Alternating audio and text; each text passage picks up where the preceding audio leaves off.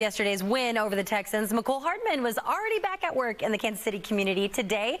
Harman visited students at Maple Park Middle School this morning. The star wide receiver played basketball with Maple Park's special needs students. The school's assistant principal said Harman would not miss this for the world.